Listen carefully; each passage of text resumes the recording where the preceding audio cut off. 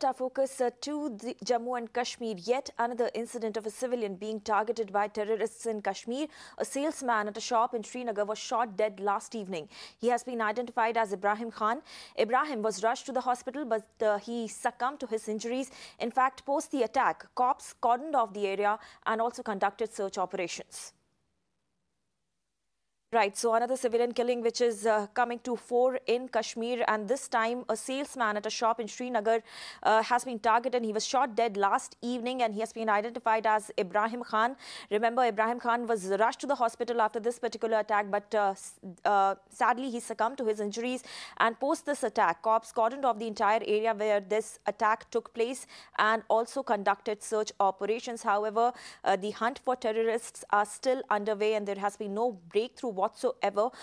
Remember, this comes amidst a spate of civilian killings that the Valley of Kashmir has witnessed in the past few months, and this time a salesman has been shot dead by terrorists in Srinagar, and the name of the deceased is Ibrahim Khan. He was rushed to the hospital after this particular attack, but he was not saved. In fact, post the attacks, cops also cordoned off the area and also conducted a search operation, but however, we don't know as of yet what exactly happened with him as far as the attack is concerned. Who were the people who were behind the attack? In fact, Ishan Bani is with us to give more details on this. So Ishan, just a few days back, Home Minister of the country, Amit Shah, visited Jammu and Kashmir, and it was seen as a clear message amidst the spate of civilian killings. And the message was that common man living in Jammu and Kashmir is protected and is safe. However, yesterday's killing of a cop and now murder of this civilian shows how efforts are being made to undermine that message.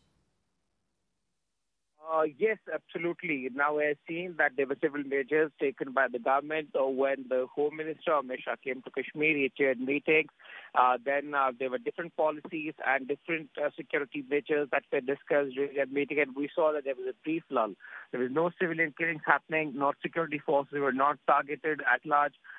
But the day before yesterday, we saw first a cop getting killed outside his house. Then yesterday, a civilian being shot at in Bohri Kadal area of Srinagar city. So the shop owner is a Kashmiri Pandit who returned to Kashmir 3 years back and has been not only running the shop but also running a front called Reconciliation Front.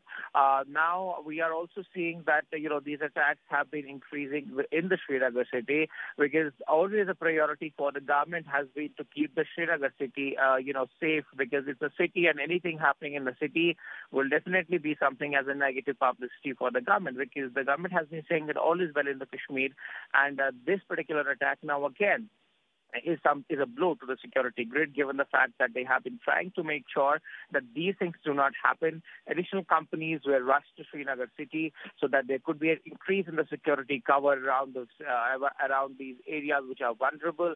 But yet again, yesterday we saw another killing taking place. One has to see what will the government do, because they had already formulated certain strategies. Now, if the continuous killings continue like this, it will be hard for them to continue with such strategies, and they will have to actually regroup and rethink about what is happening, because we saw Home Minister also coming to Valley, chairing a high-level security meeting, but nothing coming out of it. Now political parties like Shiv Sena and other political parties are targeting the government, that the government is not actually looking at how the situation is not fine in Kashmir Valley, and are choosing to look the other way. One has to see that if there will be any sort of change in the strategy by the security forces. That's right. That's a big question there. Thank you, Ishan. Thank you for sharing all those details in this big